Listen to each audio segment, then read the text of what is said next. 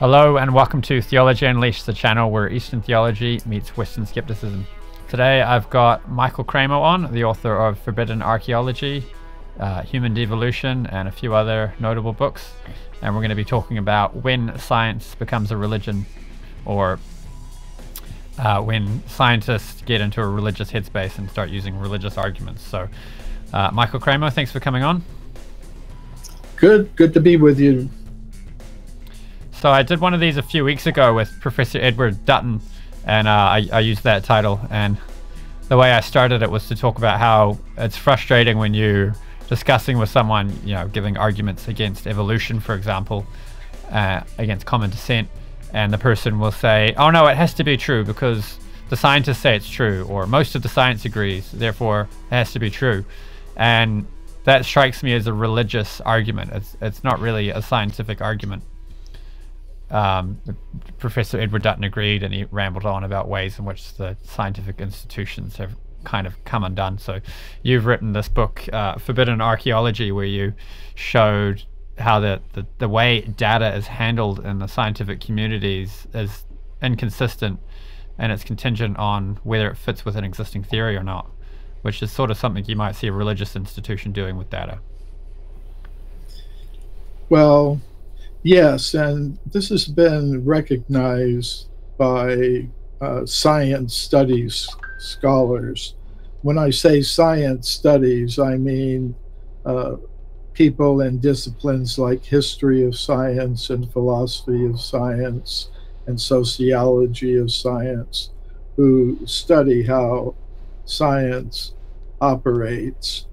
And basically, I give it one example. Bill Lynch, a science studies professor at a university in the United States, he's written a book called Minority Report. And in there, he kind of speaks about the phenomenon that you're talking about. Scientists operate on the basis of authority, their authority. If ultimately someone in the public wants to say something about evolution or cosmology or consciousness, any topic, the ultimate authority is going to be science in today's world. So how does that authority come about?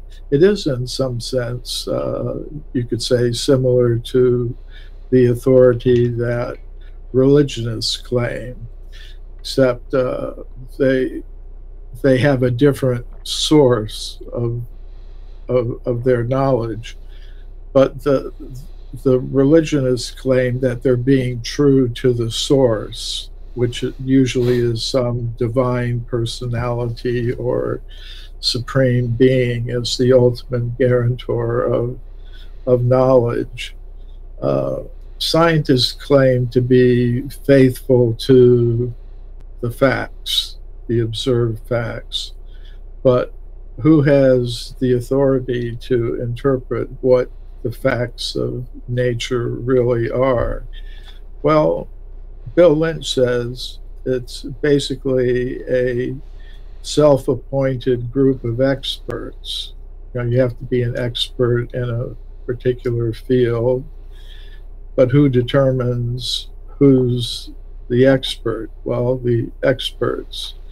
And you can only become an expert by being trained by the existing experts.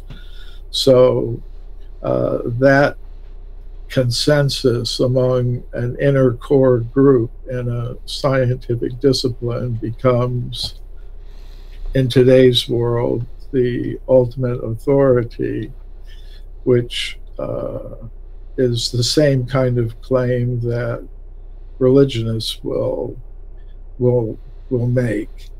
He kind of calls it cognitive authoritarianism, which is a phrase he got from his professor who supervised his graduate studies, Stephen Fuller.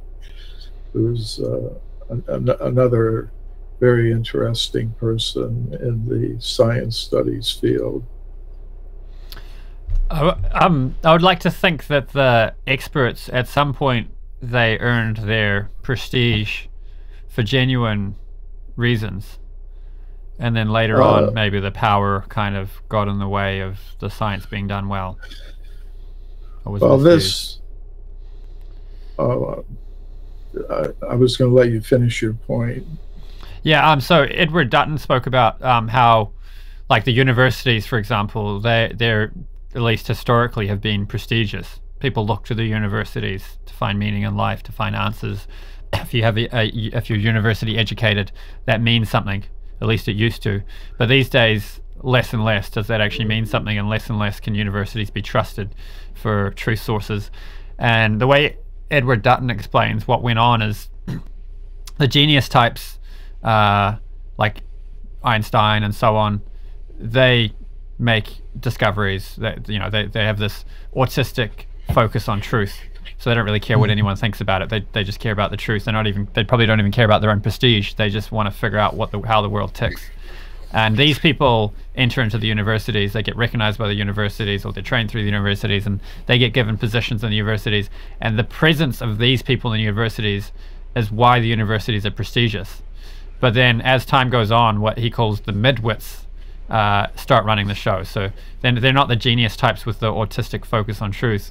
They're sort of halfway intelligent. So they're somewhat intelligent. That's why they're able to work in a university, but they're not these genius types. And they kind of mess things up a little bit, so that the truth seeking is not so honest and sincere and rigorous. And then the universities start to come undone. Well, it's interesting that most universities began as religious institutions. Certainly true in England. Oxford, Cambridge, they all started as training colleges for people going into the professions, including the clergy profession. But the schools were all run under the control or influence of the Church of England. In the United States, you find a similar phenomenon. Most of the early colleges were started by religious organizations, churches of various kinds. But Stephen Fuller makes an interesting distinction. If we're saying that in some ways modern academics, whether in the sciences or social studies fields, act as if they were a religious institution in the sense of demanding respect for their authority to speak authoritatively on different topics, we have to ask, well, what kind of religion is it? Is it more like the Catholic religion, which had a single doctrine, which was expected to be followed by everyone? Or is it more like the Protestant variety of Christianity, where you have many different schools of thought, with everyone entitled to their own reading of Scripture? So in the world of science, it used to be considered, even by historians of science and philosophers of science and other science studies people, to be more Catholic, in the sense that there's one scientific method, one scientific view of things that should be accepted as authoritative. What happened in the mid to late 20th century and continuing on to the present was another view of science, that there could be multiple worldviews, multiple epistemologies operating in the world of science. And this scientists were perceived not as acolytes or clergy of one unified vision of truth, but more in a Protestant way, as having different readings of you could say the scripture of nature. But that originally was sort of confined within the academic world, a very narrow circle of philosophers of science and historians of science like Kuhn and others were calling into question the idea that scientists were actually observing and presenting to the world objective facts. Rather, they began to see things in terms of, well, scientists are people, they have interests, they have biases, and that enters into their scientific work. Now, as long as that was confined, that kind of skepticism was confined to the narrow circle of academics, it wasn't so much of a problem, but it began leaking out into the world in general, and it became part of a general skepticism among people about all kinds of institutions and authorities, whether they were getting the real facts from them. So when that started happening, there was a reaction within the academic community to the postmodernist types of historians of science, sociologists of science, philosophers of science who were raising these doubts. So Bill Lynch proposed something interesting. He said, well, yeah, there are always going to be alternative points of view when compared to the mainstream consensus in science or a scientific discipline. The question is, how are the members of the consensus group going to deal with the smaller minority groups who hold different opinions about scientific topics? And one way is just to use your authority and power to marginalize and eliminate them.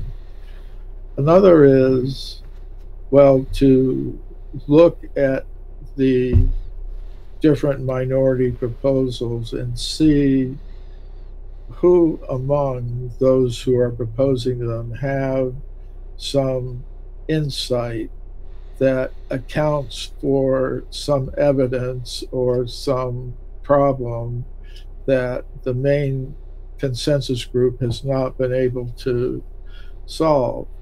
And actually, this does happen in the world of science. Darwin, when he started out, was in the minority. The mainstream consensus among academics during the early 19th century was creationism. That was what was being taught in the English universities.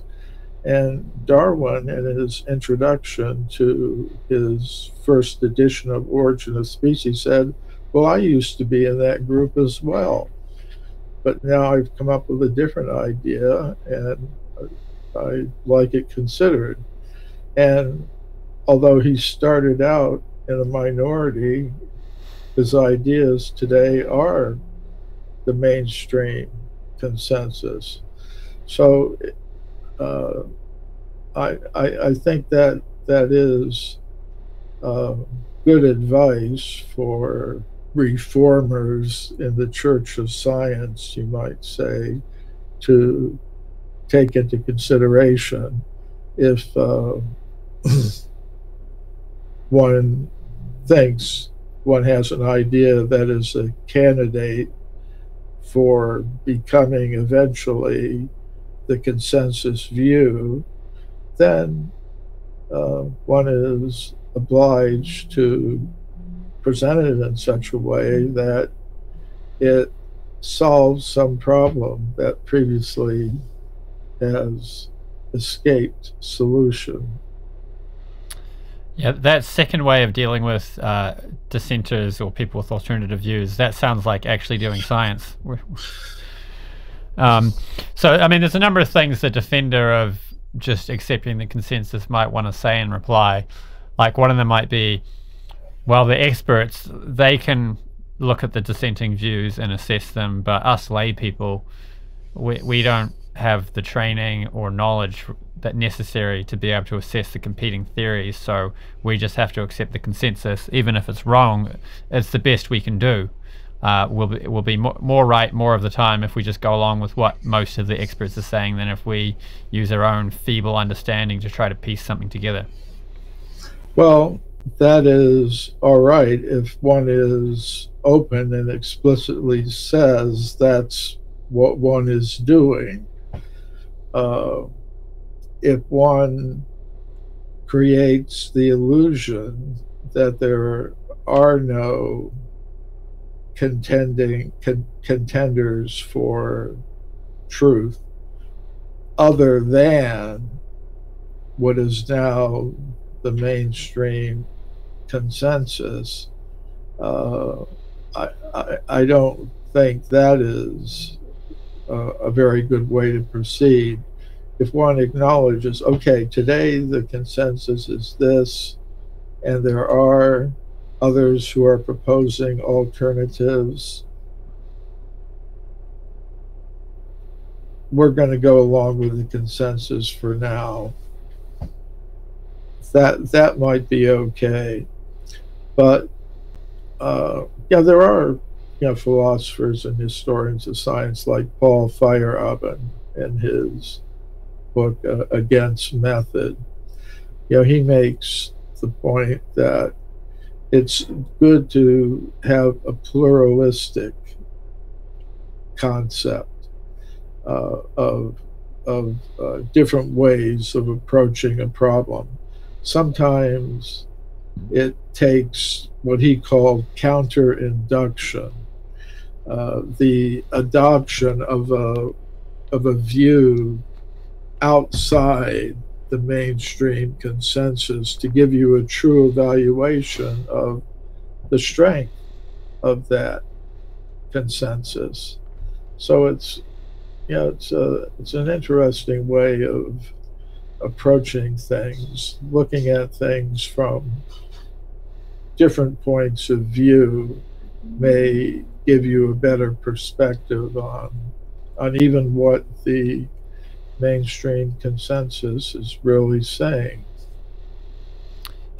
That what you just said there is making me think of an analogy of like you could have a creature which when it's in its infancy you have to shelter it so it doesn't get eaten alive or something, and you could think of this as what you do with a new theory or something. But if you have to do that the entire time, then maybe the creature is just not fit for survival. So if the mainstream consensus theory has to be sheltered from objections for its entire existence, then maybe something's wrong with it. But if you can present all of the strongest objections against it, like the Discovery Institute, their whole thing they're pushing for is teach the controversy. So they don't want creationism shoved down people's throats in the education system. They just want the objections and the fact that there's people who disagree and have strong arguments against the theory of evolution to be taught alongside teaching the theory of evolution. So here's the theory, and here's the arguments against the theory. And I mean, this is a traditional education. The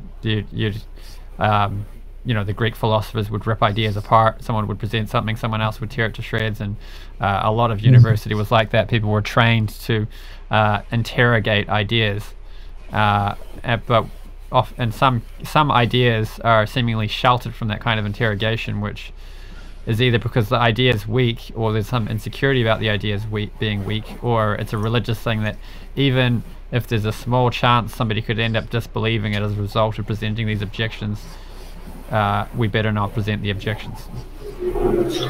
Yes, well, all of the science studies scholars I've just cited over the past few minutes have basically said something that is very much in line with what you've said, that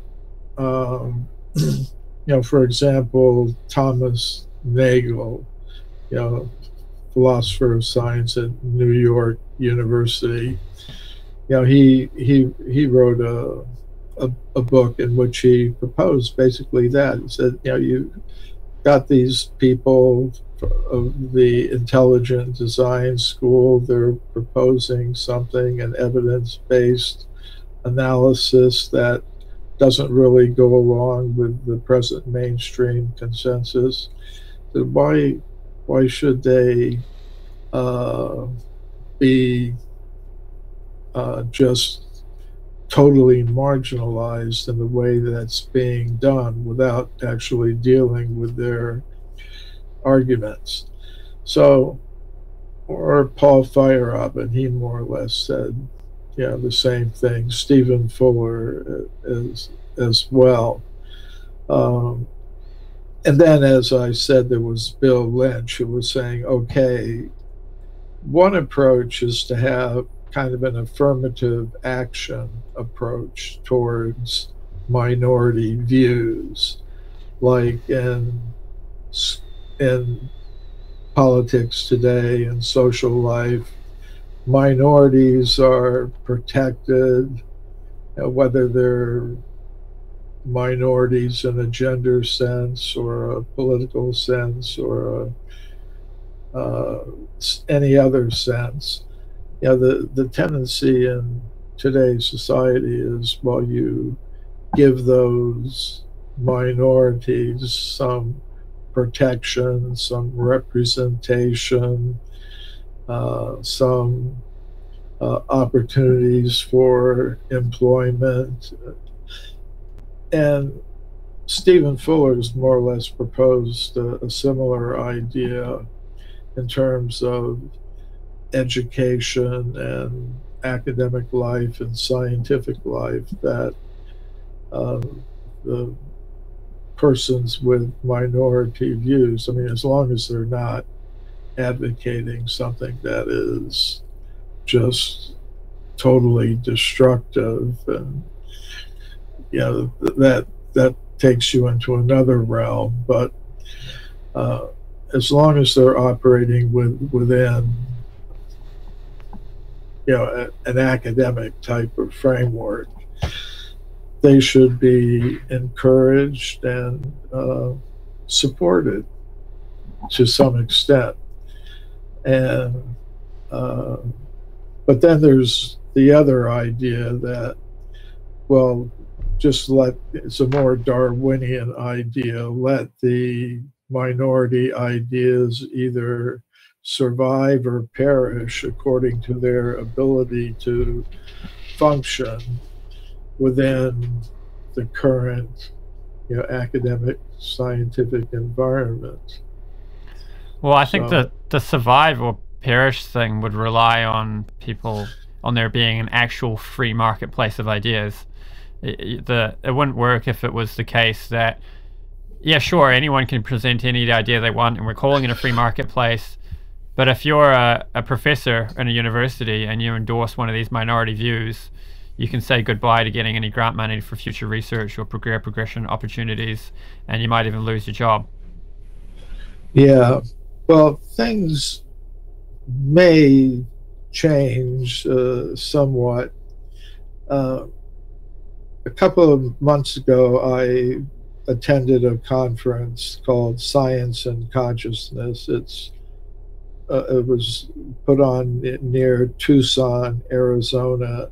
It's organized every couple of years by a consciousness studies group at the University of Arizona. It's a big event for neuroscientists, cognitive scientists, philosophers, and others that come to talk about consciousness. And one of the keynote speakers this past year was David Chalmers, who's a philosopher of science. And I think he's at New York University now. But he was famous for introducing the phrase, the hard problem of consciousness, which means what we do with consciousness, with our intelligence, is fairly easy to model in terms of computer science and so on and so forth.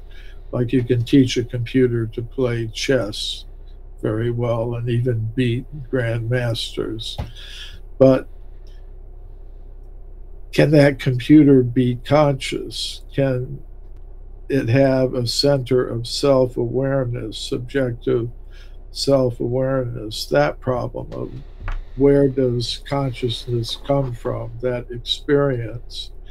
How do you get that out of neurons or computer circuits? There hasn't been any solution to that problem. But he brought up, recently he's been getting into virtual worlds, simulated realities, virtual realities. And although he says he was an atheist, he said he'd been influenced by simulated worlds, simulated realities, digital alternative realities, to see how in a rational, scientific way you could conceive of a designer, a conscious self that's outside the system, because basically that's how virtual reality systems work. A person, a conscious person outside the system is put into it by different interfaces like the Oculus VR headsets and things like that. By some means, their presence is introduced into the system, but the system itself doesn't produce the consciousness, the awareness, or even introduces these personalities into that digital realm. So he considers this simulated reality technology to be, even though he's an atheist, he says it's the strongest argument or evidence he's seen for inducing people to seriously consider the idea of God, the soul, different things like that. So that would be interesting if that sort of concept became more widespread. Right. So are you saying if that kind of argument was lodged in people's minds more and they were more open to considering these other theories about the foundation of reality, that then there might be this less of this system where we have in universities right now where some ideas are considered taboo? If a university professor suddenly said they believed in flat earth or disbelieved in the theory of evolution, they might have their career impeded.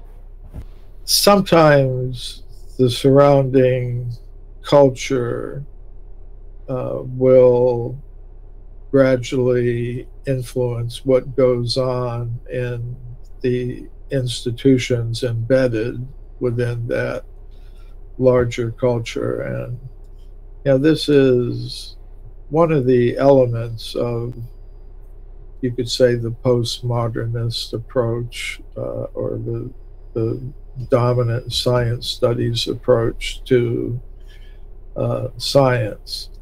that it isn't totally separated from the surrounding culture. It depends upon it for funding, depends upon it for goodwill. There are a lot of considerations there.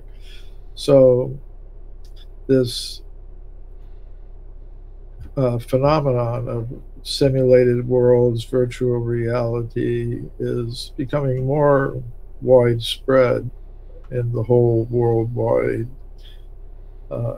technological culture that we're embedded in. So it may also influence what goes on in the educational and scientific institutions as well. Yeah, right. That makes sense. Like I heard recently, I think it was a bank in Australia came out saying something that they were talking about some technology where they could put microchips in people, and they mentioned putting microchips in children, and then lots of people wrote to the bank saying, "This is not cool. I'm closing my account." And then the bank put out a statement, saying we were just talking about the technology. We were having a neutral stance on it. We weren't pushing for it. But you look back at the article, and they were kind of talking about how great it sounded. But then when all the customers got upset, they changed their tune pretty quick. So something similar to that could go on with universities. I mean, already we see that happening. Like Evergreen State University had a huge debacle with firing Brett Weinstein, and a big protest there because of, some crazy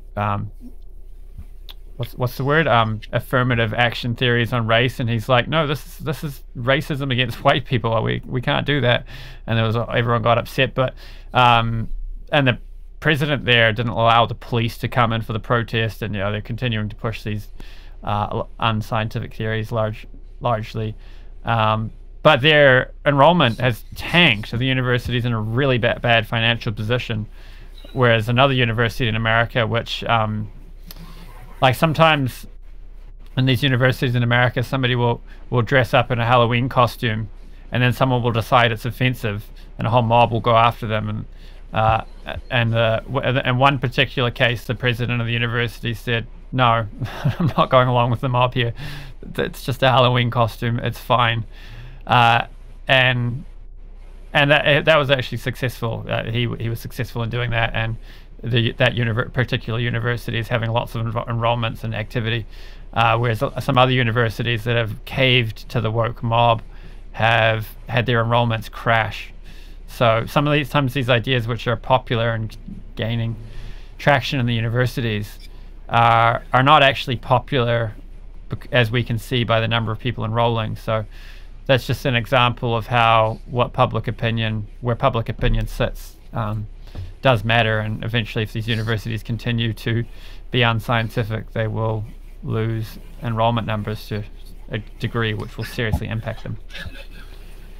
Yeah, I think the real problem comes in when some individual or group attempts to use some authority system, whether it's government departments or the administration of a university, to compel others to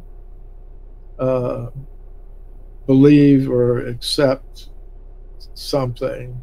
In other words, impose a truth on people. So I think that's, whether that comes from religion or any other group in society, any other political or educational or intellectual group that tries to use force to impose its ideas on others, that is problematic. Yeah, I like to think of it in terms of like the marketplace of ideas, and then you mentioned earlier how some crazy ideas maybe shouldn't get a hearing, and I think that the margins beyond where those sit are pretty objectively defined. You know, maybe exactly where to draw the boundary might be questionable or subjective, but we all know that, like, some of the ideas the Nazi had, that's too far, and we can all think of ideas that are too far and all agree these ideas are too far and should not get a hearing. But within those margins, there's a wide diversity of ideas that should get a hearing and should just be a free marketplace. So the best university professors, the best books, in my experience, are always ones that are, you know, here's this idea, here's the arguments for it, here's the arguments against it, make up your own mind. And anytime you read a book that's like, here's my idea, I'm going to straw man all the arguments against it and tell you why you should believe my idea. Oh, and also, you're stupid if you don't agree with me. It's not such a good book when they do that, right? Yeah. These issues were discussed by Paul Feyerabend in his book, Science in a Free Society. You know, he was mentioning many of the ideas that you've mentioned, like this free market of ideas. You know, he pointed out that, you know, there are various cosmologies. There's a modern scientific cosmology, which is very physicalist, you know, matter is the only thing that exists, and so on. So there are other cosmologies who have different ideas, you know, different ontologies and epistemologies, and they could also be competitors in that free market of ideas, but they're not allowed to participate. You know, you could participate as, yes, you may be from a certain cultural background, but if you get educated in our consensus, scientific consensus, then you can be part of it. You know, in other words, they think they're being democratic in that way, that anybody from whatever background can be part of our thing if they undergo education in that idea. But that's different than, you know, saying, well, you have your ideas and you have a right to them, and it should be discussed. And which one comes out on top, or which one gets the most adherents, well, that's up to the free market of ideas. So, I mean, Paul Feyerabend said, just like there's separation between church and state, you know, the state doesn't favor or disfavor any particular religion.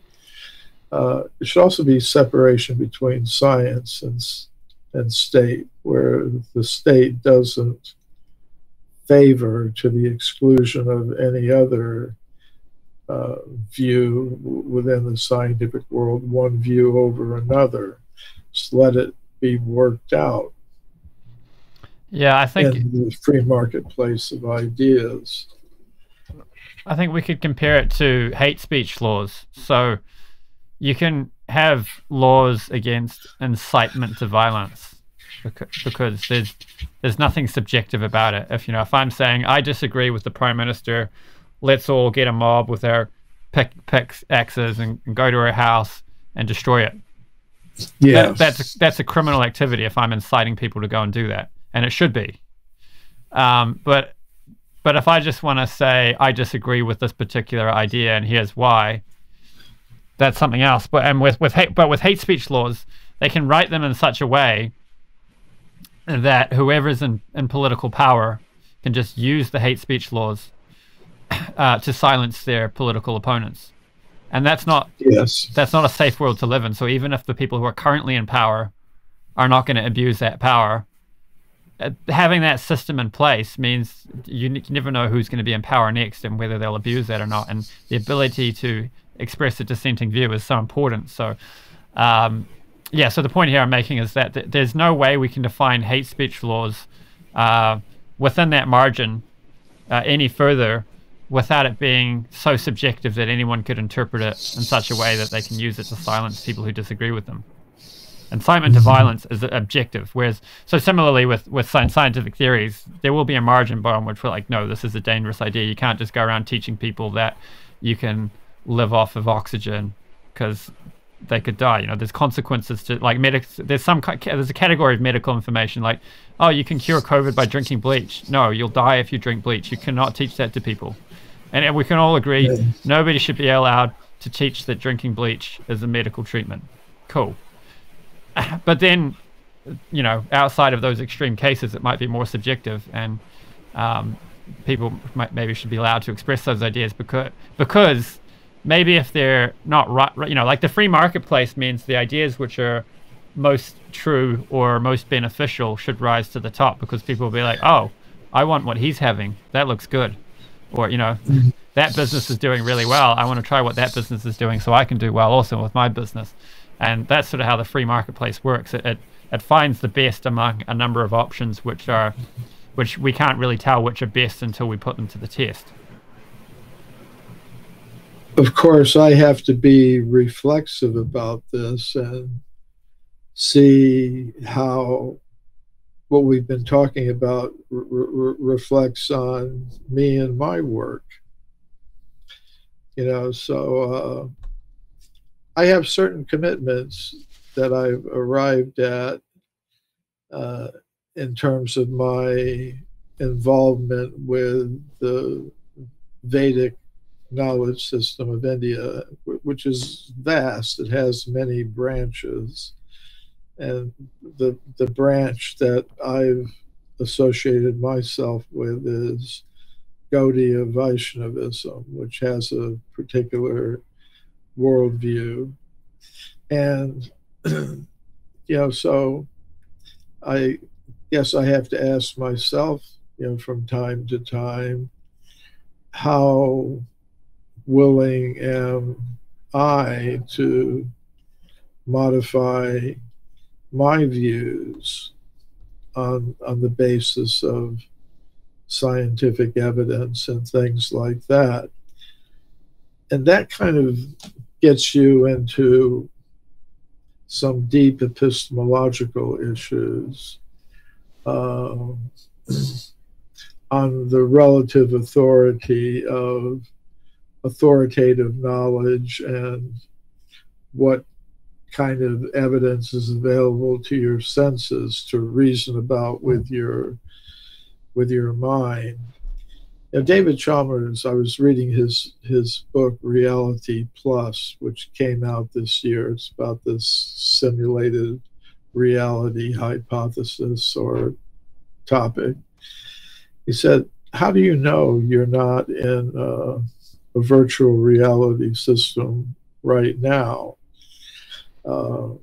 It's kind of his version of Descartes' dilemma. How do we, I mean, he said, you know, the only, Descartes said, the only thing we can know for sure is I think, therefore I am. Anything else could be a deception by some satanic personality with vast powers. So how do we know we're not in a virtual reality system right now? I thought it was interesting that Chalmers said the only way you could know for sure is if whoever made the virtual reality system kind of entered into it and told you that's what it is and here's how it's done. And you know, he said that authoritative testimony might be the only way that you could understand what the real situation is. He also mentioned this in connection with deep fake photographs and videos. You know, I mean, the technology is there now and it's constantly improving such that, you know, people can take an image of someone or a video of someone and make them say or do things that they're absolutely not saying or doing.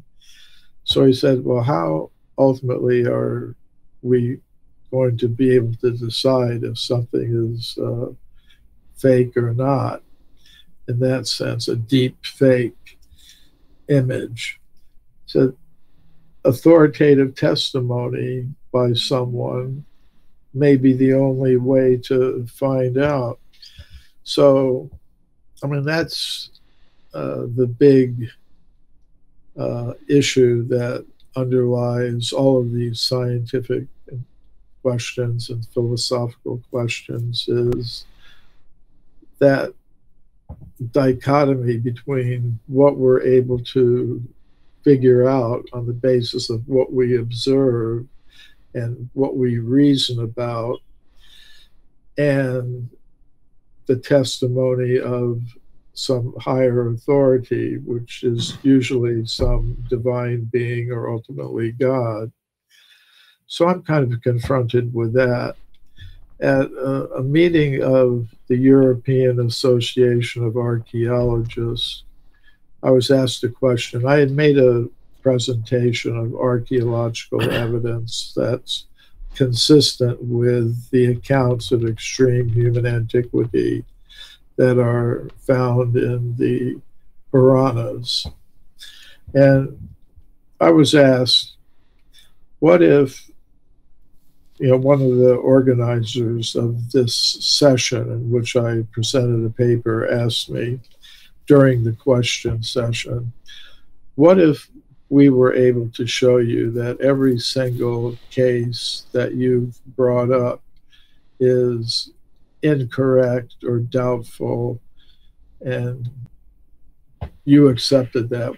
How would that influence your view of the Quranic idea of extreme human antiquity? So I thought about that. It was a good question. And I thought, and I said, well, it wouldn't necessarily change my idea of what the conclusion of the Puranas is on this topic, but it might influence me to stop trying to present that concept in circles like this.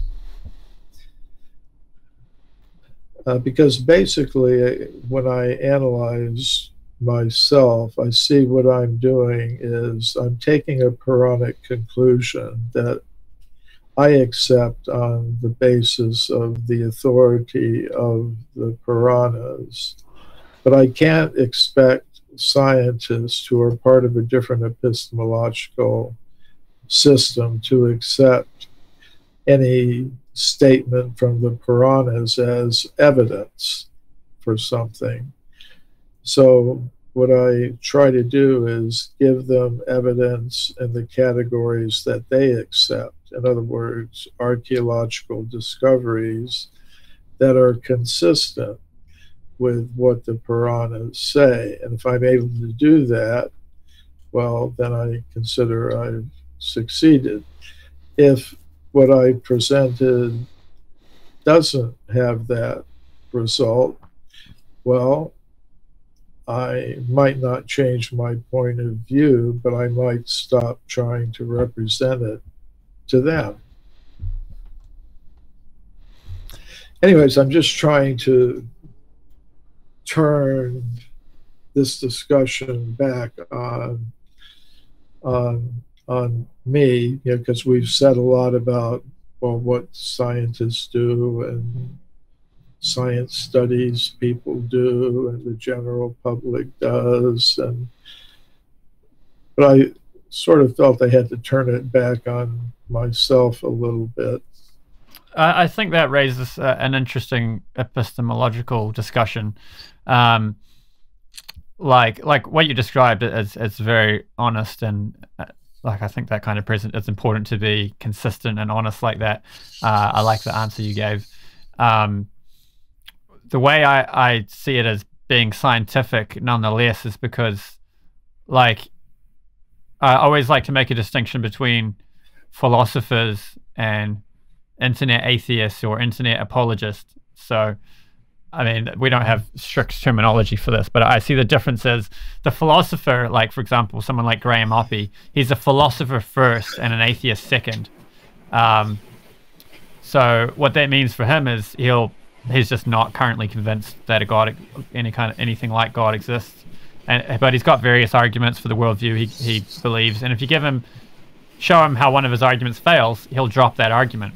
Whereas you take an internet atheist or an internet apologist, show them how one of their arguments fails, they'll probably just repeat the same argument louder and louder and tell you you're dumb for not accepting their argument, kind of thing.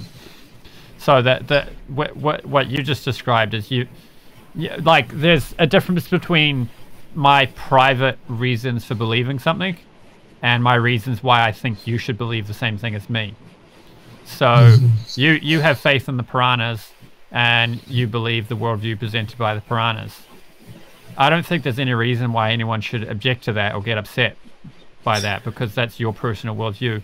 But if you then want to say other people should also have faith in the Puranas, you need to give them an argument. So the argument you use is, here's a bunch of scientific data which is consistent with the worldview of the Puranas. So this leads credence to the story told by the Puranas. But then the way you're academic and intellectually honest about it is if it's found that the fossil cases you presented which show extreme human antiquity, if someone can show you that actually these aren't good evidence, you'll stop using them. Right? Whereas if you were intellectually dishonest, somebody could show you, oh, well, here's this particular fossil you present, and here's various problems with it and why it actually doesn't tell the story which you're purporting that it tells. And if you were intellectually dishonest, next time you were presenting a conference and that same person put their hand up and wanted to ask a question, you would make sure that person didn't get to open their mouth. And when you wrote your next book, you'd make sure that you'd still present that case, but you'd leave out all the objections that were presented. Whereas, the intellectually honest thing to do is, here's my theory, here's my arguments, and here's the best objections to it that I can find. Even if that argument you gave isn't the reason why you believe it, it could still be a reason why you can persuade other people to believe it. Yeah. Even there are subtleties, of course. What I might admit is, well, this group is behaving more or less like you described the internet atheists, as holding on to their idea no matter what. So you might decide, well, I won't have any further discussion with this person. So that's another possibility, but the one that I gave and the one that you were responding to is how I generally meant it. I don't know if that distinction is relevant, but it occurred to me as another way of looking at the situation as you were describing it.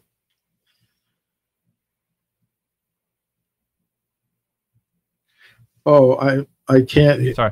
Oh, yeah. You made me think of a book. I can't remember the name of the author, but he wrote a book showing many textbook examples that are given in universities for arguments or reasons in favor of the theory of evolution. And he went through a series of these textbook examples to show how they've been debunked, or, at the time when they were discovered, it was thought that these were evidence for reincarnation, but now we found that they're wrong, or there's other ways of interpreting them. And he points out how these, even though these arguments have been debunked, they're still in textbooks today. So that would be an example of the kind of intellectual dishonesty that I'm talking about. So, like a scientist could believe in the theory of evolution because you know, their favorite scientist told them it's true, and they just believe everything that their favorite scientist says. I'd be like, cool, you're welcome to believe that, but if you want to argue that other people should believe it, you can't expect that everyone else is going to have the same kind of faith in that particular scientist that you have. You need to give an argument. And if when that person's giving argument, you debunk some of the arguments, and then next time they give the arguments, they just make sure that the debunking that you gave is silenced, that's intellectually dishonest. Yeah. You know, it's, I mean, arguments are based on premises. So usually you give a premise and then more than one premise, and they add up to a conclusion. So basically the way to dispute an argument is to show that one of the premises is wrong. So we have to analyze, you know, the arguments, you know, like in terms of the virtual reality and simulated worlds argument, you know, that's put forward by Chalmers, for example. He points out that a lot of people in the academic and scientific world consider virtual realities to be illusion or hallucination, not real. In other words, they don't like the term reality. They think reality is what we're experiencing. When you put on your virtual reality headset, you're in an illusion. It doesn't exist. And, you know, it's interesting. He kind of, in his book, he makes use of analogies and examples from different cultures and traditions. He mentioned one that he got from studying some Vedic text. It had to do with Narada Muni and Vishnu. So Vishnu put Narada Muni for some reason into the body of a woman so he could experience life from that perspective. And then when he was restored to his original position, Vishnu said, well, that was all just illusion. And Chalmers interprets it is that in the Indian spiritual tradition, the Vedic spiritual tradition, they think that reality, material reality, is an illusion in the same sense that the critics of virtual realities are calling virtual realities an illusion. In other words, that there's nothing there ultimately. However, that view is based on a misunderstanding. Like Chalmers points out that the virtual reality it does have a physical basis. It does physically exist in terms of what's going on inside the computer with the bits, you know, being manipulated in the central processing unit. So it is real, not in the same sense that this physical reality surrounding us is real, but never real nevertheless. It actually is a pattern of bits, you know, on a computer. In the same way, I would point out, contrary to what David Chalmers said, in the Indian system, the realities that were placed in the virtual realities. Our present world is like a virtual reality. It's a reflection of the ultimate spiritual world. But this material world is not unreal. I mean, there's one school of thought that believes that. They have a slogan, Jagat Satyam, no, Brahma Satyam Jagat Mithya, that there's an ultimate spiritual reality, and this reality is a complete illusion. It doesn't really exist. Really, it exists, but it's temporary. So it's interesting how misunderstandings can enter the writings of very prominent scholars. Back on that epistemology point we were talking about, there's one more thing I want to say. I've been asked a similar question in the Q&A following debates. Someone asked, it's come up a few times, what would it take for you to stop believing in your Hare Krishna worldview? And one of the answers I gave was, so basically the reasons why I accept it is because the philosophy explains reality to me and it makes complete sense. So someone would have to show me philosophical problems or ways in which this worldview is inconsistent with observable data. So, I mean, with hermeneutics, we will understand things to some extent based on our observations. So when there's a statement, the village is on the Ganga, we assume it means the village is on the bank of the Ganga, because based on our observation of reality, we know that villages can't be literally on a river. So someone would have to show me serious observational data that conflicts with the worldview presented by the Bhagavatam. And the other, I can't remember exactly how I worded it, but I think it was something like, the benefit that I get from practicing it, that would have to not be the case. And also that the saintly character of the great teachers in the tradition would have to be shown to be false. And I think some of those things are things that, like, the witness the way I've witnessed the saintly character of Srila Prabhupada, or by hearing about it, that's not something that can be debunked. It's just an objective fact. And that the way following this philosophy benefits my life personally, it's like trying to tell somebody that's sunbathing that they're not being heated by the sun. Yeah, we're not just logic machines, although that's important. And it's important to exercise our intelligence. In the Bhagavad Purana, or Srimad Bhagavatam, there's a section on Sankhya philosophy, enumerating the different elements and constituents of living things. And one of them is intelligence. And the first feature of intelligence, which is described in a functional sense in the Bhagavad Purana, is doubt.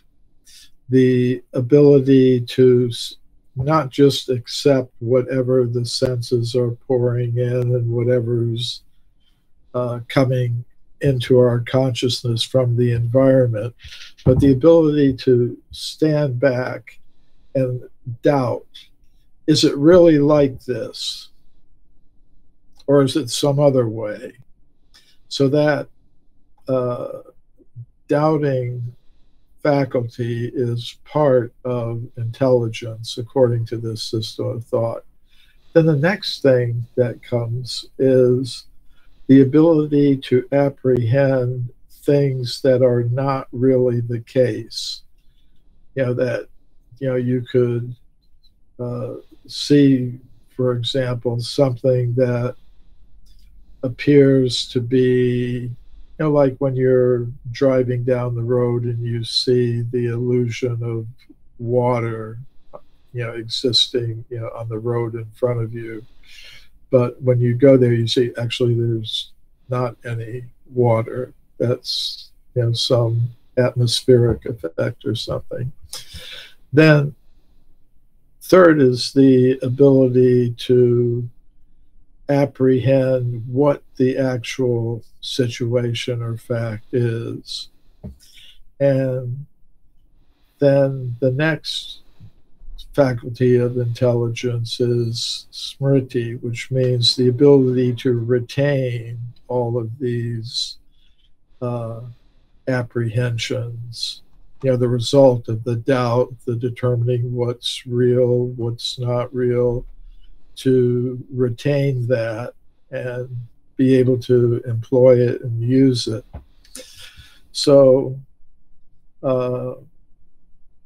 that is part of what we have to do in this world. We're not logic machines, but we do need to have a correct understanding of things, and our intelligence is there to help us do that. But beyond that, we also have to, we're pleasure-seeking creatures. We want happiness and satisfaction. And if the practice of bhakti yoga, according to the teachings given in the scriptures of Gaudiya Vaishnavism, are giving us that practical way of living that results in a feeling of fulfillment and satisfaction and happiness, well, isn't, even according to the modern standard, the purpose of life, the pursuit of happiness. That's, so I think what you mentioned was very important, that kind of beyond being logically convinced of certain truths, that you find the practice of Krishna consciousness gives you a certain state of being that would have to be, you could say, falsified, that your sense of satisfaction or happiness would have to be falsified in order to get you to change. Is that more or less what you were saying? Yeah, that's it, basically. One more thing I think it's useful to talk about is there's this question, like, why do the people pushing the scientific consensus, or the people upholding it, care so much about disagreement? Like, the flat earth theory is one that I really wonder about. Like, why does it matter if a whole lot of people start believing the world is flat?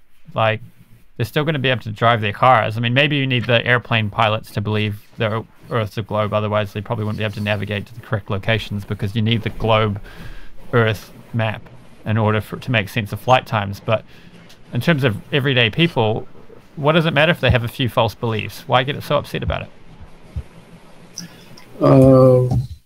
I don't know. You'd have to ask them.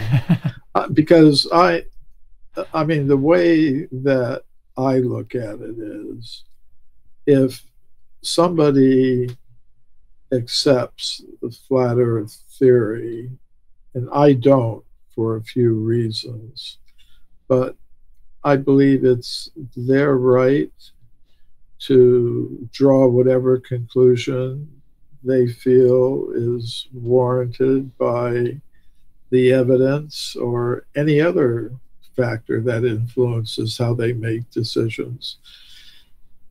As long as they're not trying to enforce it on other people against their will, and I don't mean, raising it in conversation. I mean, using the levers of government power or some other institution's power to force people to accept it.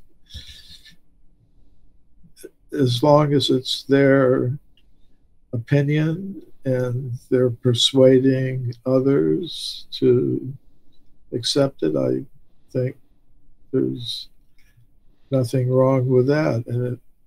And I would say, if I were studying the landscape of the intellectual landscape of ideas about the earth, well, I'd have to say, well, this is an idea that has supporters today.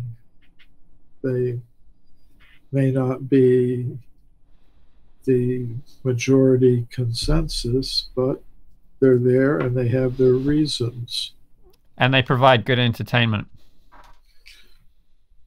That's, everybody has different taste in entertainment, but yeah, for some people it's entertaining.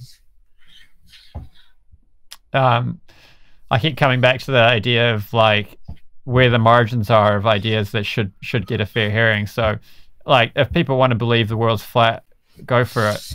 But if you want to believe that you can raise your child vegan and not give them any supplements, somebody should step in and make sure those children don't end up with neurological disorders as a result of becoming B12 deficient. Yeah, I take a B complex vitamin, but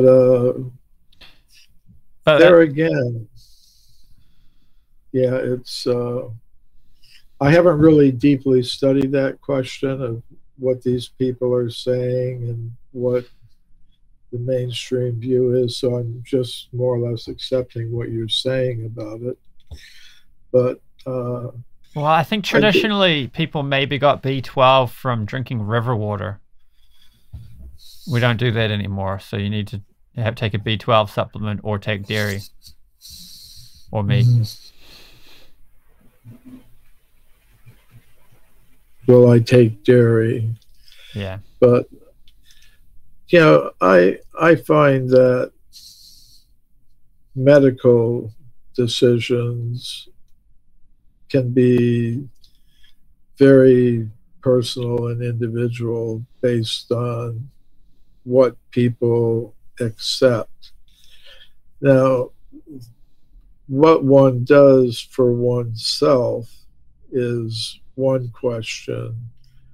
What effect it has on others who aren't able to make decisions for themselves about it is another question. So yeah, well, I was going to follow that point I made about, because I mean the B12 thing is objective. There's cases of children who are severely affected for the rest of their life because they were B12 deficient at a key stage of their development.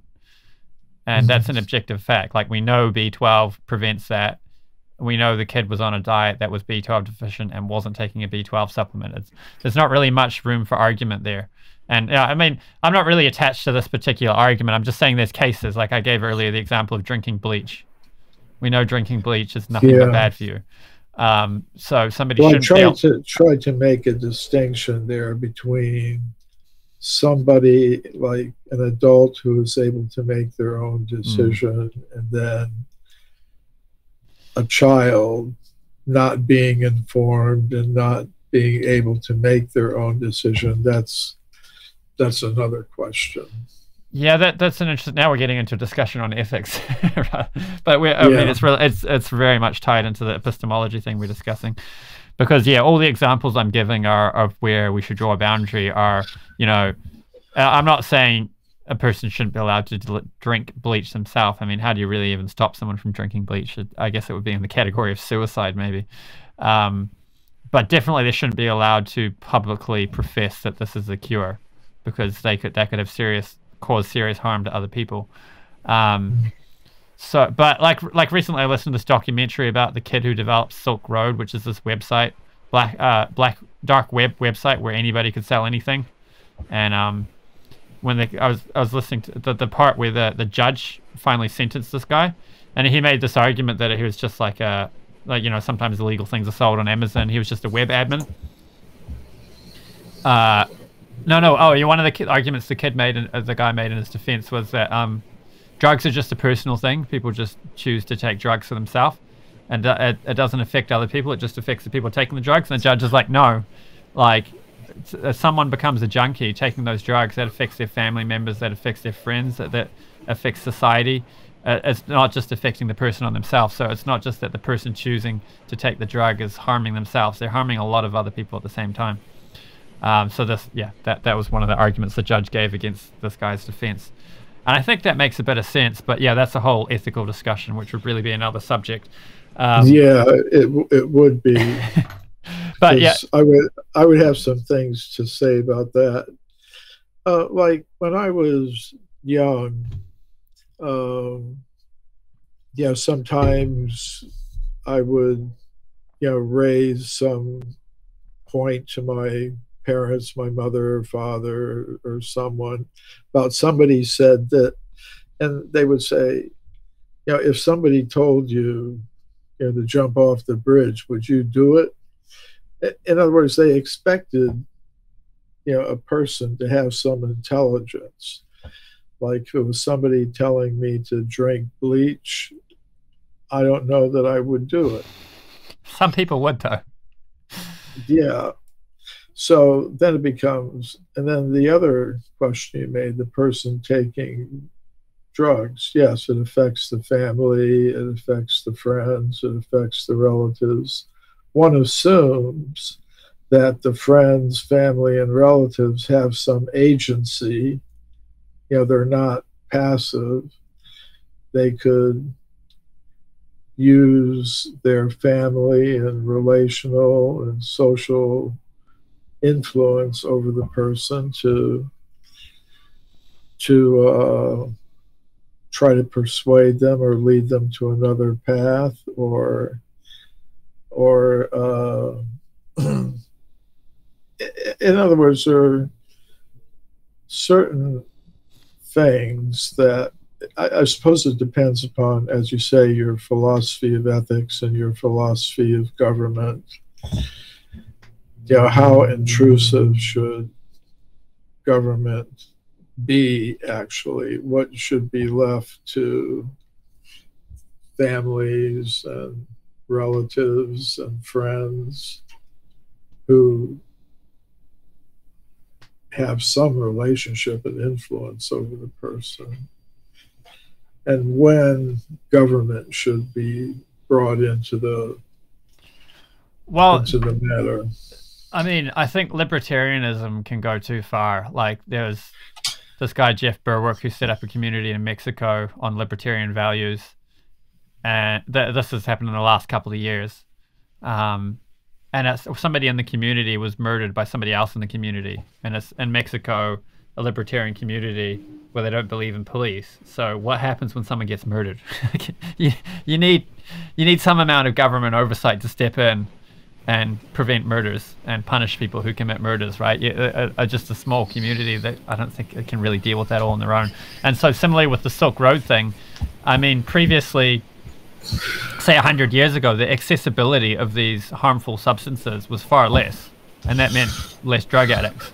Whereas this Silk Road website meant that anyone could go on the web purchase a bit of Bitcoin, use the Bitcoin to buy any drug under the sun. So the argument, the reason why this guy who built this website was punished, he got 2 life sentences, is because of making these illegal substances so accessible. And like every now and again, somebody would get some party drug or maybe some lace drug, and people died from stuff they bought on that website. So I think there's an argument to be made that not just anybody should be able to sell anything to anyone, because like, for example, in Turangi, which is a small town in New Zealand, the gangs there decided that P, which is, I think they call it Jib in North America. It's, I think it's crack, the one they smoke, the amphetamine that people smoke. They decided this drug is too bad. We're not having it in our community. So gangs can do this because someone starts selling P, they just beat the crap out of them until they leave that town and stop selling it. And I think that kind of thing is good. I think, I think there's one thing, people want to use marijuana for personal use, fine. That's not a criminal activity. But I think if you want to sell people a kind of amphetamine drug, which is objectively destroying people's lives, I think there's a special place in hell for that kind of person. You're just making money while you watch your customers destroy their lives. And you could just stop selling it to them. You could just make it inaccessible to them. Yeah. I think we've veered off topic a little bit. But yeah, we're talking about epistemology and libertarian values. So I guess it's very, well, yeah. We're talking about the free marketplace of ideas, and I think we need to have a fringe of ideas that aren't allowed to be pitched in the public, that don't get a hearing. But those need to be such that everybody can agree. So we've got this sort of like, you know, like you could argue, there's a debate whether vitamin C prevents flus. That's cool. Have a debate about it. But like a medical professional who says, take vitamin C, get lots of sun, or take vitamin D, exercise, eat a healthy lifestyle. If a doctor wants to prescribe that, they should be allowed to do that. And another doctor wants to put people on pharmaceuticals, they should be allowed to do that. And, you know, people can go to the different doctors and say, well, the people that go to this doctor are healing faster or having less side effects than the people that go to this doctor. And that's what I mean by the free marketplace of ideas. But you do need a medical establishment that makes sure that people who get this title are sufficiently educated to be able to know what they're talking about. Whereas 100 years ago, before we had that kind of medical establishment, all sorts of people were doing all sorts of horrendous things to people in the name of medicine, and often making their patients far worse off. And now that we have like some kind of medical education system, there's a few checks and balances, and it's better than it was.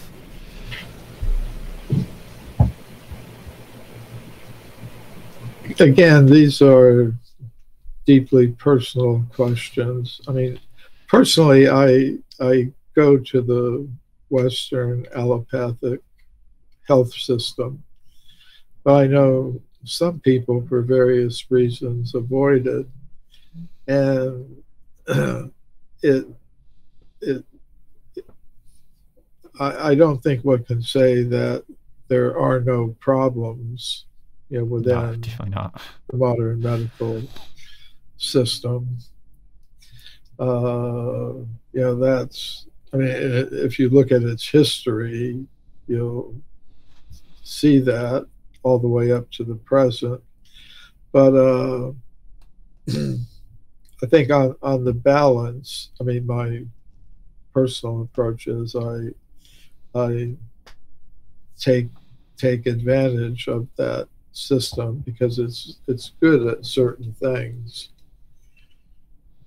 But I also know others who avoid it as much as possible and rely on things like Ayurveda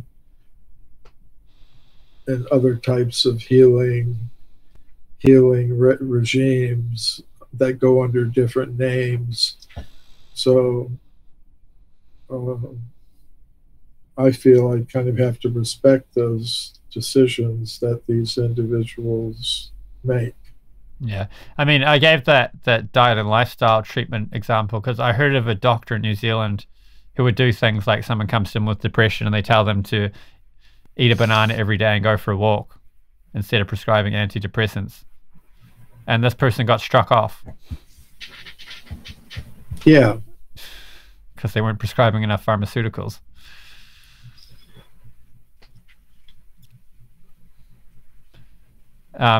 Yeah, we should probably wrap it up soon. Are there any other points you wanted to make? Well, just that this was an interesting conversation. Yeah, we started out speaking about how sometimes scientists or different branches of science start behaving in a very authoritarian manner, as if they were priests of some kind of religious group that had the authority to speak the ultimate truth to the public. And that's a view that many, even in the field of science studies, historians and philosophers of science have problematized over the past few decades. But some of them, they're worried about maybe they've gone a little bit too far, either in terms of the influence they've had on society in general, or strictly within the academic realm. Bill Lynch had pointed out in his book, Minority Report, that in the 1980s, around that period, science studies had been confronted with a choice, whether they were going to be able to present a full critique of modern science, including examining its commitment to physicalism or materialism. To do that full critique, he said, we understood that we would probably have to pull ourselves out of the academy, or that we wouldn't be allowed to remain in it. And he gave historical examples of how, for example, in Germany in the 19th century, a school of philosophers called the Young Hegelians had been totally ostracized, marginalized, denied posts as professors in the German education system. So I said, we may be in a situation like that. So there were kind of two groups in the science studies community. One that said, okay, we have to moderate our tone here and our ideas, and those who wanted to push on with a full-scale critique. And the moderates kind of won out. But it just shows something about what goes on behind the scenes sometimes. Yeah, cool. You mentioned a few books. Maybe we can put a few links to some of them in the description in case anyone wants to read more. Yeah, Bill Lynch, Minority Report, and Stephen Fuller, Post-Truth, I think is the title of his book. Cool. And Paul Feyerabend, Against Method. And maybe we could end. You could tell some of your personal experience with presenting objective scientific data, and how that's been pushed back on in ways that weren't so objective. Well, I mean, this sort of thing does happen. I could give some examples. I gave one which I regarded as a very good one when I was questioned at the European Association of Archaeologists meeting in Finland, Helsinki, Finland. I explained how one of the organizers of the session I was in questioned me about my commitment to the Puranas, but I thought that was totally legitimate, a legitimate question to raise. More on, I think, what you're talking about is, once I was on a lecture tour of universities in Russia. This was some years ago. But I was scheduled to give a lecture on forbidden archaeology at the university in Tyumen, Russia. It's a city in Russia. Some professors had invited me to speak. Other professors found out about the lecture and they tried to get it canceled. They went to the rector of the universities, it's kind of like equivalent to the president, and said, well, we can't have this person speaking here. First of all, he's opposing the theory of evolution, and second, and perhaps more seriously, he's doing it from some kind of spiritual perspective, Vedic perspective. So the lecture was canceled.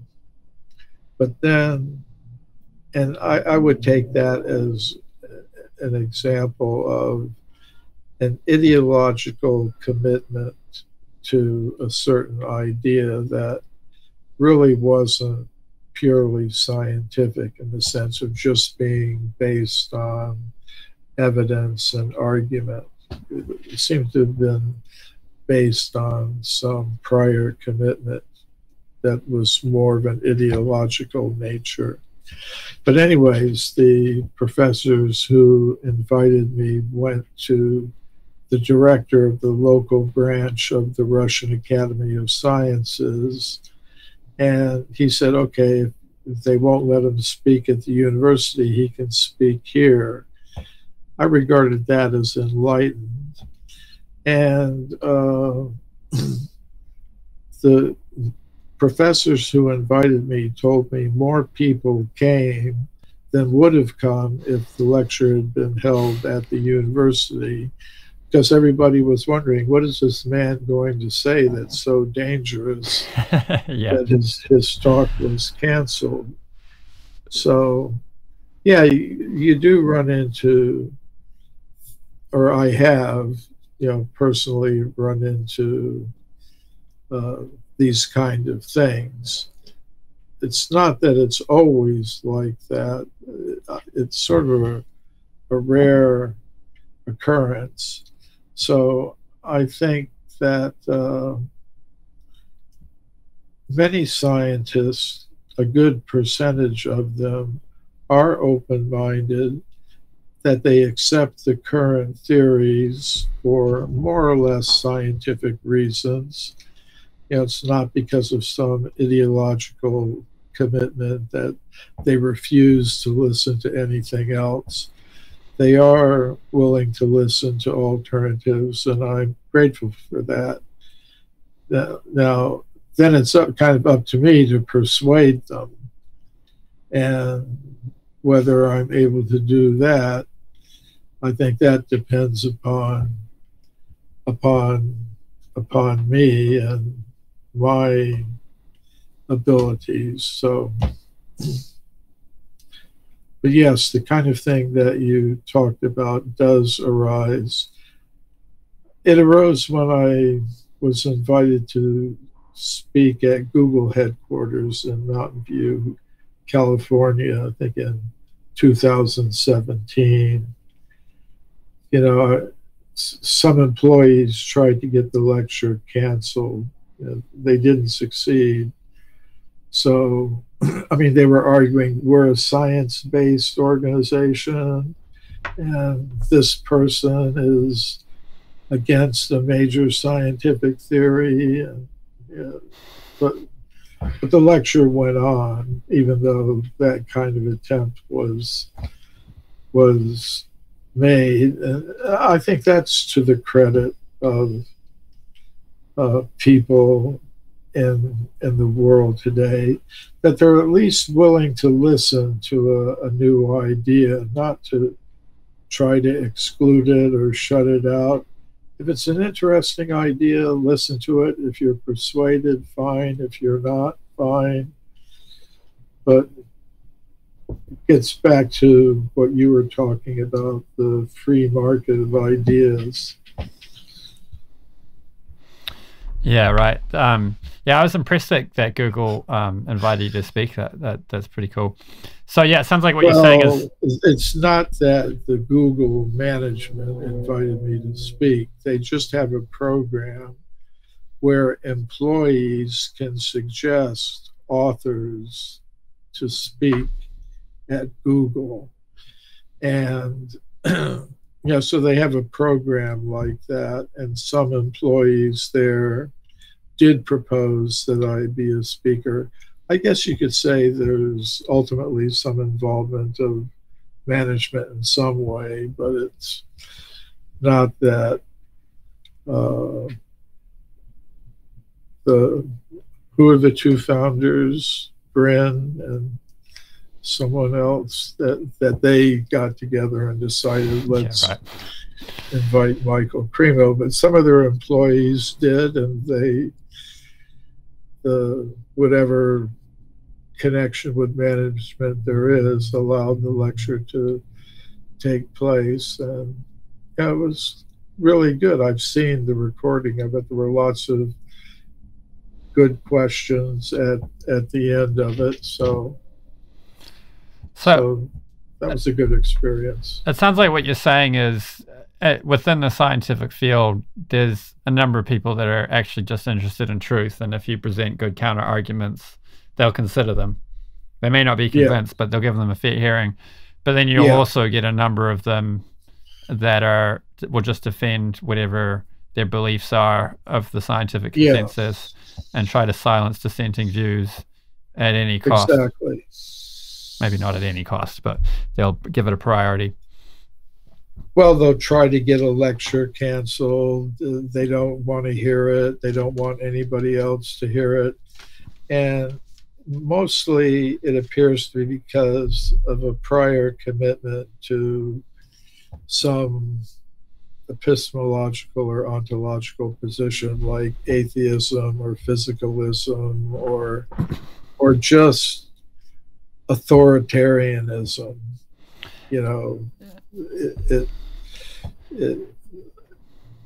I don't really put them in the category of this other group, which is open-minded.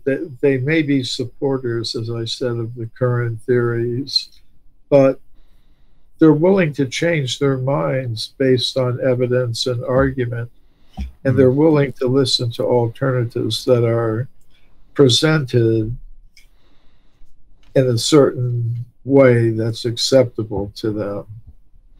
Yeah, that's what Edward Dutton would call the autistic obsession with the truth.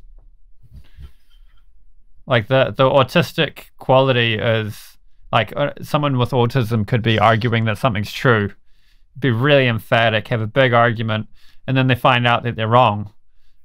And there's no cool off period. It's just like, oh, I was wrong. Okay, you're right. And on to the next thing. Whereas a neurotypical person will be embarrassed and there'll be a cool off period and so on. And yeah, the autistic obsession with truth, there's no false ego about it. It's I just want to know what the truth is, even if I find out I've been wrong my whole life or whatever it is. So you get a number of people like that in the scientific community. Yes. What you just said also made me think of an interesting parallel we could imagine. So you talked earlier about how you believe in extreme human antiquity because the Puranas tell you that's the case. And really it goes back to your faith in the Puranas. So and just now you were talking about how some of these scientists who will try to silence dissenting views, they don't necessarily believe some of the views they hold for scientific reasons.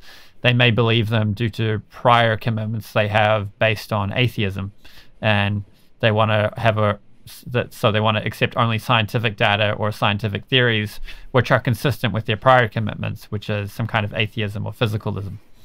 So, you know, going back to your epistemology with accepting the Puranas first and then looking for things that are consistent with the Puranas, similarly, the atheist scientist could be doing the exact same thing, but for an alternative worldview, where for prior reasons I accept physicalism and atheism.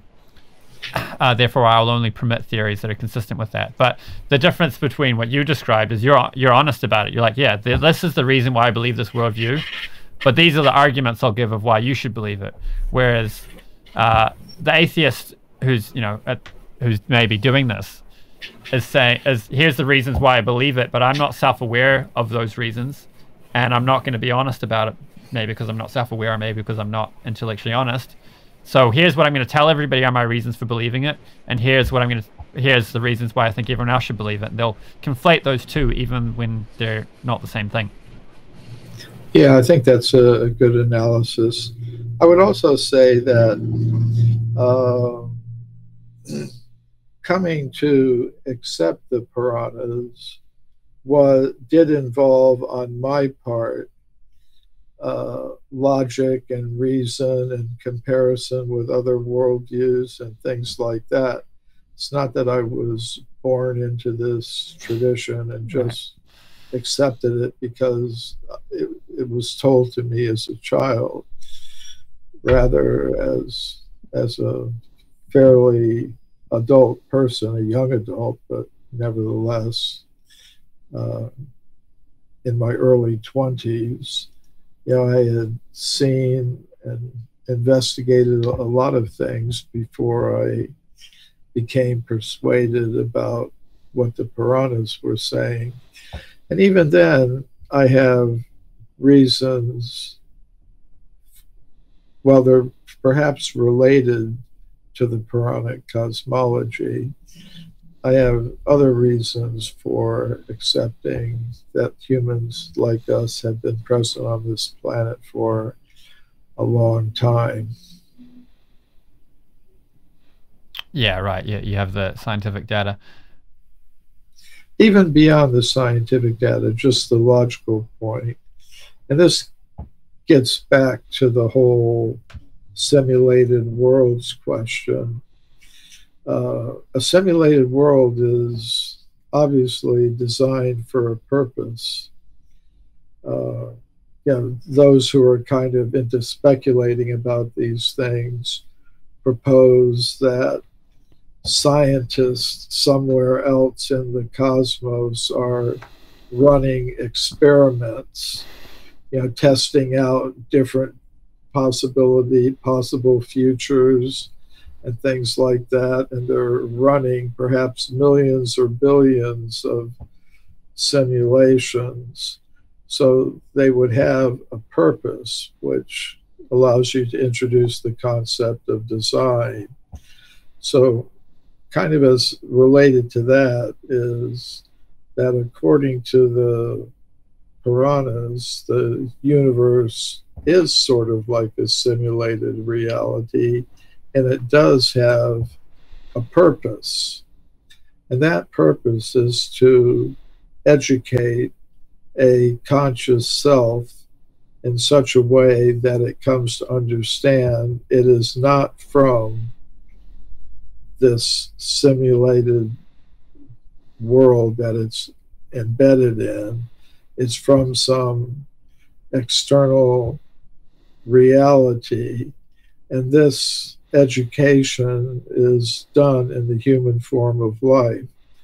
So if the purpose of the universe is to provide that education to souls in human bodies, it kind of makes sense to me that those bodies should have been available from the very beginning of the manifestation of the material universe, which is a reflection of an eternally existing spiritual world. So anyways, that's right. Yeah, that's a good point. Yeah, I like to put it my reasons for believing the Hare Krishna worldview into three categories, which is my experience of being benefited by following this philosophy, the philosophical consistency of it.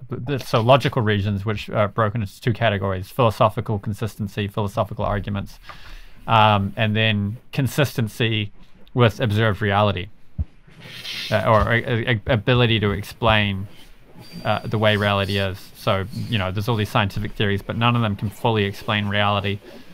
I think the worldview that we get from the Puranas can fully explain reality as we observe it. And then the third category of reasons for believing it is the saintly character of people who follow this teachings, or people who are, as we understand it, descended to present these teachings to us. Does that include us?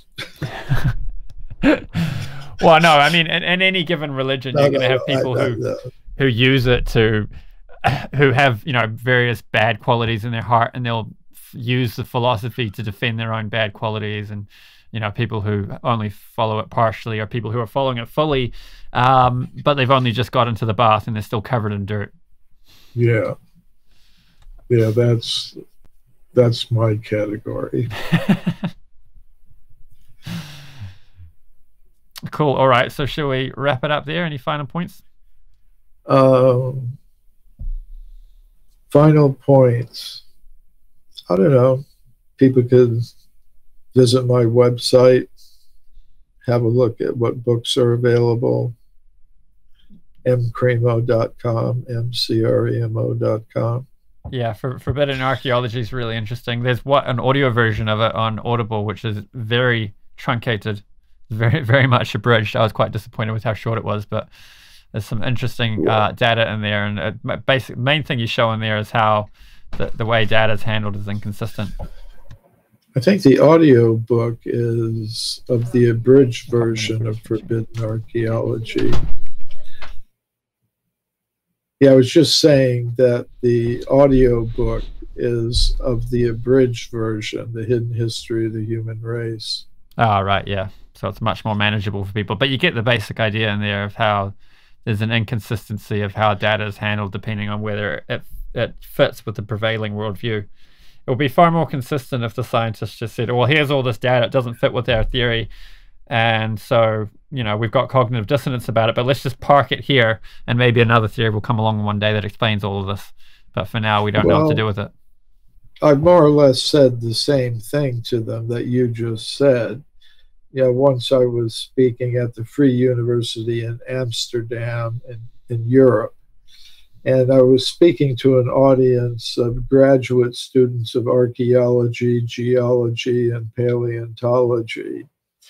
And I said, we should just keep this entire data set in view, not, cast part of it into oblivion. And, I told them, I'll leave it up to you to divide the data set up into this is very reliable, this is questionable, this is totally off the wall, but keep the entire data set in view, because something that may not make sense today may make sense in light of future discoveries. And in that way, that data, that evidence will be available to you. Whereas if you just get rid of it because it doesn't conform to whatever idea you have today, you're missing out on something. Yeah. So I've made that exact same point that you were mentioning. Well, also, if you filter the data out, I mean, there's lots of more recent examples we could give of this kind of way of being unscientific with data. But to stick with the topic we're talking about, if every time a fossil is discovered that shows extreme human antiquity, it's not recorded, then we'll have no idea how many of them there are. And unless you're collecting the data, you can't find a pattern. Yeah, or it may be recorded, but not in a totally complete way, or in a way that I don't want to say misrepresents, because the scientists who are recording the data may not think they're misrepresenting something, but one has to carefully consider everything. Yeah, right. Cool. All right. Thanks for coming on. Yeah, people can go check out Michael Cremo's book, and his books are really good and do a good job of robustly examining some of these the data for extreme human antiquity and other alternative views. Well, thank you very much, Arjun. Good to be with you and all your viewers and listeners one more time.